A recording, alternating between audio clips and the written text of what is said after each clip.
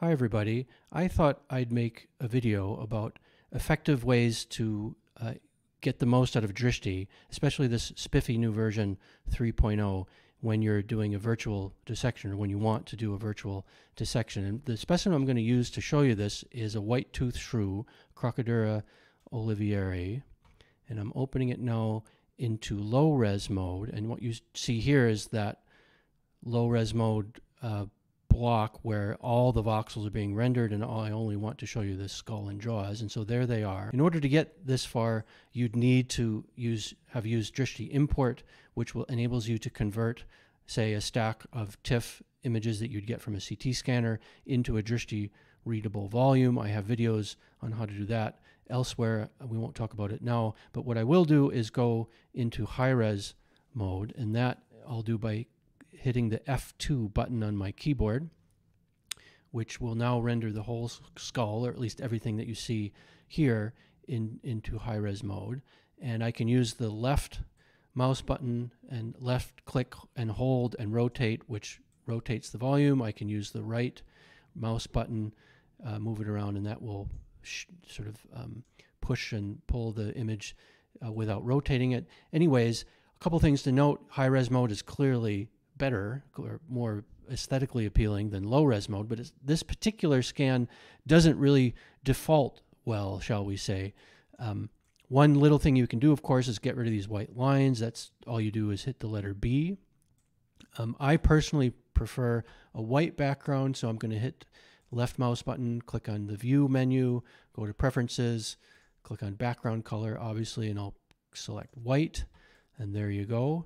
It's still a little dark though, and you also notice how the color changes when I rotate it. So let's try and fix a couple of those issues. So firstly, I'm going to go back into my View menu, click on the Shader widget, and what I'd like to do is make that the contrast a little more obvious. So I'm going to move one of these shader widgets, the diffuse widget, farther up, and then I'm going to move the ambient one farther down. And at first glance, it sort of makes it even worse, doesn't it? But don't fear.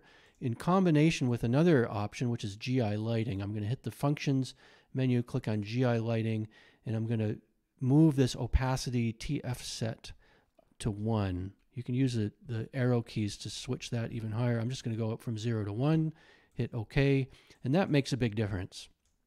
And another thing that I prefer to make virtual dissections or publication quality images is to increase the opacity. It defaults in the middle. I'm just going to move that up.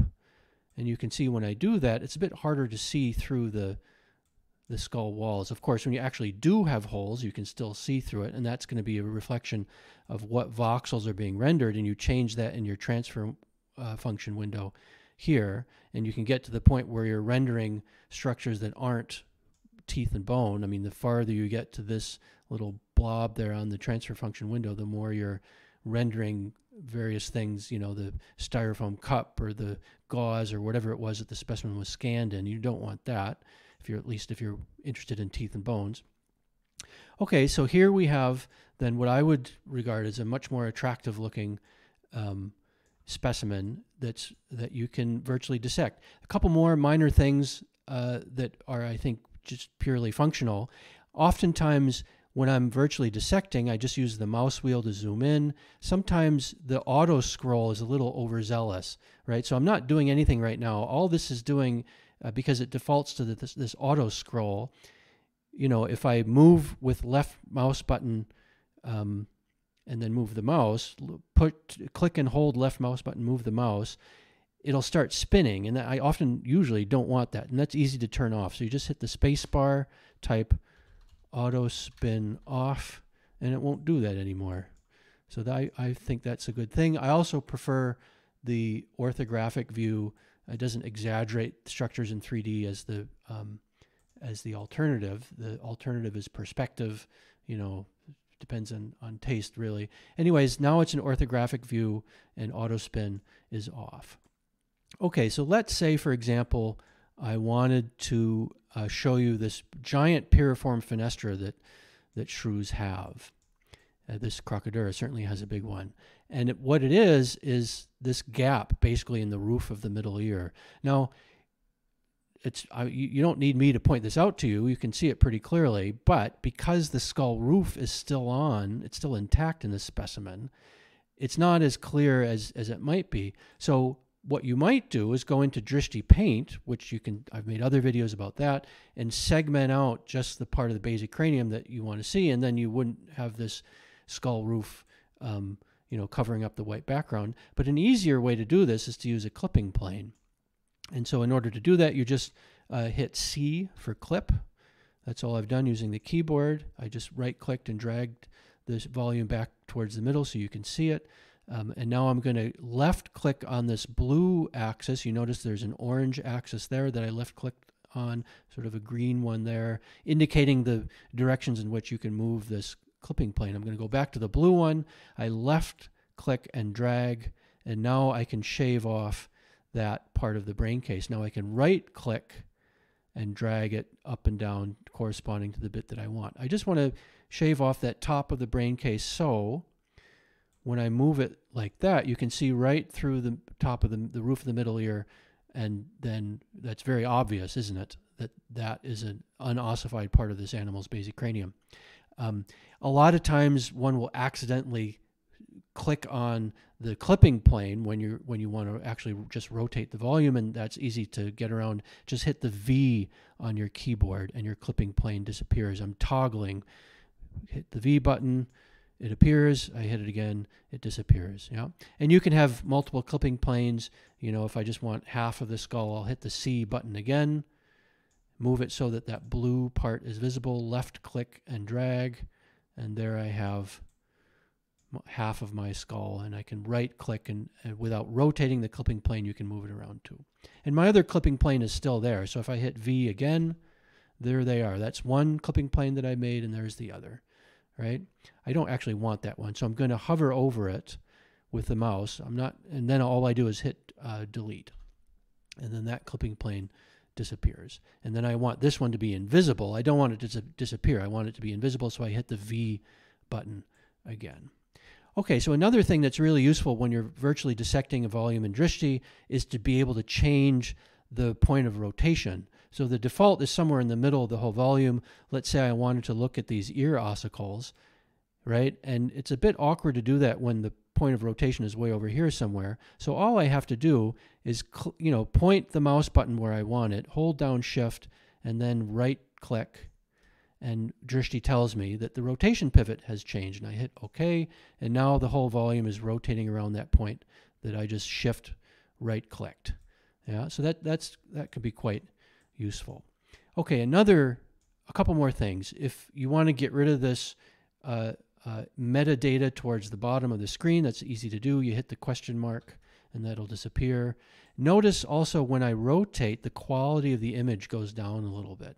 And partly that reflects still and drag, right? So this is just the preferences button that I've left open in the view menu. So if I move the drag quality way down, you can see it turns into soup when I try and drag it. No, that's awful.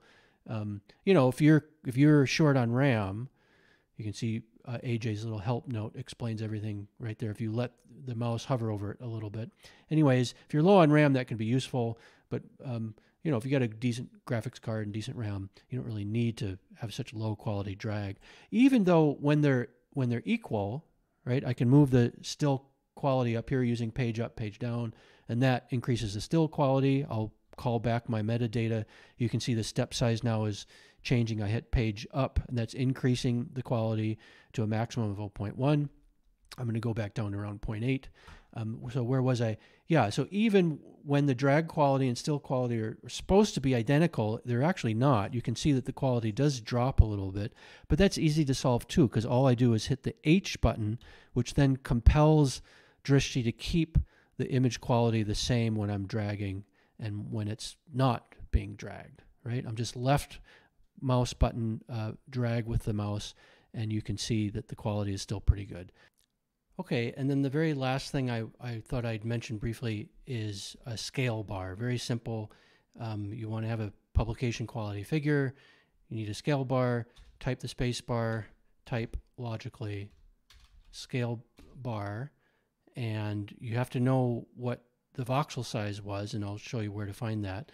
Mine is set to millimeters, so if I want a scale bar of 5 millimeters, sorry, that's scale bar without a space, scale bar 5, hit OK, and there it is. This is a very small little mammal. And then you see that I'm moving it. I'm going to get rid of the metadata, and then I hover the mouse over the scale bar. It is surrounded in the red there, and that is then, I can screen capture, press print screen on my keyboard, for example, and that's my figure with a scale bar.